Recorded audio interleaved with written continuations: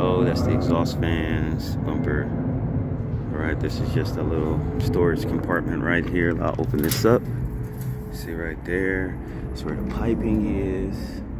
We just recently redid the piping last year to get it up to code in Las Vegas. Here we are. Open this door, get inside. This is the driver's door. Solder truck, but it definitely got us from point A to point B. Let's get inside. Shield.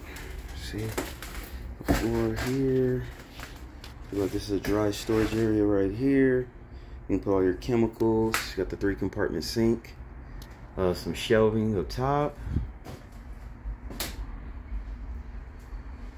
You know, just across, let you see the shelving.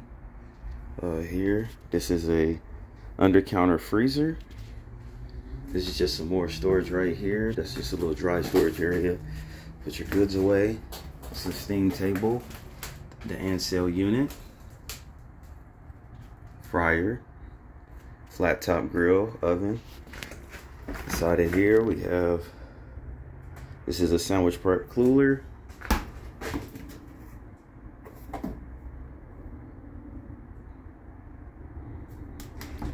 Things have been used in here. We used this truck for almost 8 years.